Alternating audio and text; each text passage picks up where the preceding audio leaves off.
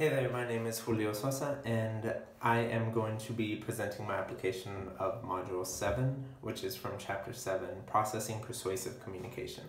So the theory that I chose to focus on for this application was the inoculation theory, which pretty much says that like a flu shot prepares your body for the flu virus to fight it off, small doses of opposing arguments should produce the mental equivalent of these antibodies or counterarguments, and this should help combat persuasive messages. In fact, counterarguing the opposing messages should lead to strengthening in the initial attitude and increase resistance to persuasion. So, a few weeks ago, I was talking with my little cousin who is 12 and in middle school. And she was telling me about a boy in her class who had been kind of making fun of her, bullying her. She was telling me how he was saying that she was only good at math because she was Asian. And that was his only argument because boys were better at math than girls. And so the only explanation was that she was better because she was Asian. And so when she told me that, I kind of provoked her, asked, kind of taking the side of her classmate, saying, you know what, yeah, boys are better at math than girls.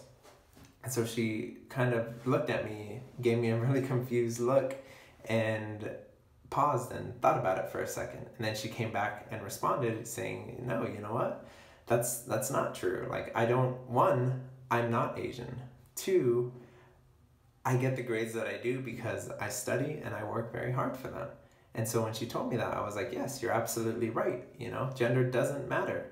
And in fact, some studies have shown that girls are better at math in very early years. And so that she was absolutely right, that her work ethic was the determining factor in that. And as long as she continued to work hard, she was going to be better at it, And so now that I have gone over the experience that I had with my little cousin, I'm going to make a couple inferences,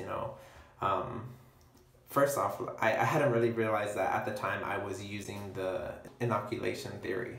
The small dose of me supporting her classmate's argument, of me supporting that argument against her initial attitude, is what she took and disagreed with it. She was like, no, you know what, that's not the case. I don't agree with that.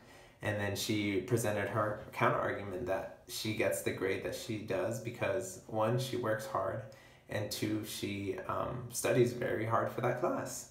And so now with these inferences, I'll go ahead and discuss how they can kind of be transferred over to different situations. So now that I am aware of this and I'm aware to identify this sort of skill and practice, I'll definitely be using it in my own life. And as scholars and practitioners of communication and persuasion, we can definitely take this information and skill and use it to develop our own beliefs and our own arguments and attitudes so that we don't fall susceptible very easily to different types of persuasive messages in any situation. And we can do that by developing those also in the people around us, with children like my little cousin and with our friends and families, And so in conclusion, this text kind of put a label to what I had been doing, even though I hadn't realized it yet until after I read it.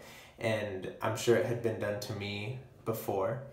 And we can use this information to kind of solidify and hone in on our counter-arguments so that we don't fall susceptible, and as one of the quotes that was presented in our text puts it nicely, the person who is easiest persuaded is a person whose beliefs have never been seriously challenged.